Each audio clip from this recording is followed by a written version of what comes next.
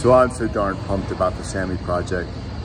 So here's a man who fought for civil rights, who fought to bring equality, justice to a situation where it's downright horrible.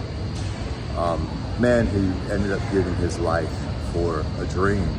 I guess we'll quote a little bit of Martin Luther King, "I have a dream." I don't know a whole lot about that speech, but I know it's to not be oppressed, to have the opportunity, everyone, the same opportunity as everyone else. And I hope that that is being achieved. When I look around Tuskegee, I see that there was a golden era. I see the old houses who, particularly for their era, were absolutely amazing. There was an era, I'm gonna guess in the 50s or 60s, when, I'm just guessing, I don't know all these dates and everything, but things were moving up. Education was valued, and aspirations were able to be dreamed. And you begin to see that in the architecture around Tuskegee. And then I remember driving through Tuskegee, I think on my way to Auburn for the first time in like 1987, and seeing the buildings. They were just starting to run down, and then it goes down, down, and down, until unfortunately there's so much rubble. And as a white dude, maybe I'm a little bit afraid to say this, but is this representative of a culture? Is it representative of what has happened to culture and why? Here, Black culture was at the beginning of moving up for everything that Martin Luther King and all those guys fought for. And then, boom, what happened? But that dream used to come alive again. And I love to see that dream begin to be kindled in Tuskegee. I call it the Tuskegee Revolution. The beginning of an era where education is valued, family is valued.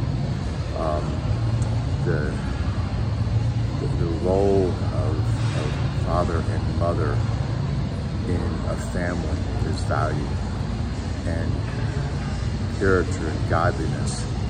All of those things are, again, part of that strong family unit, that strong culture. Bring the family together, let the family be united, and you have a team that is unstoppable.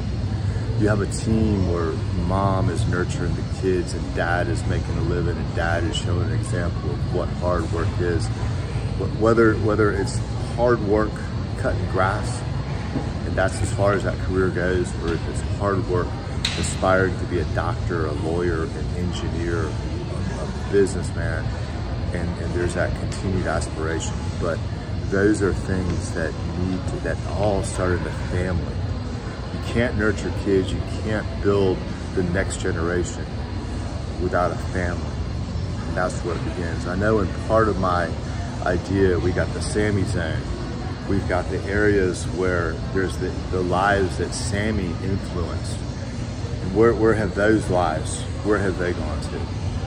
And then from there, I guess Sammy's first generation of disciples, I don't know, but people, how did their lives affect other people? And then the last circle, the top circle, what's the dream? What kind of things should be recognized? Everything from the guy who got his PhD to the couple that stayed together for 50 years, raised 5 kids, and those kids have gone on to live honorable, amazing lives. You know, that should be on that wall. It doesn't just have to be someone who went to the moon. It could be a husband and wife that stuck it together through thick and thin, raised amazing kids.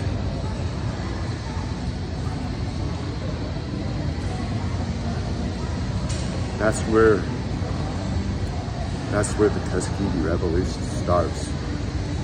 It starts in the family, and on the circle of recognition.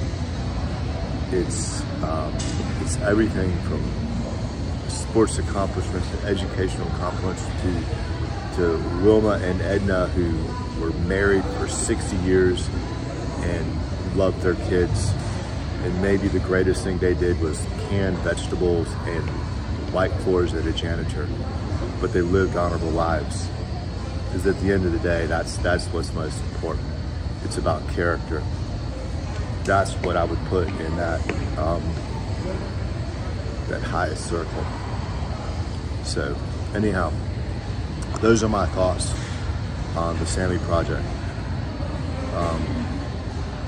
And I have so many other little things, like if we could collect little tokens of these people's lives, talk about why they're meaningful. Oh, that the trail leading to those different places could be such a fascinating little trail to take. It can be more than plants, but it can be the beginning of what I would call the Tuskegee Revolution.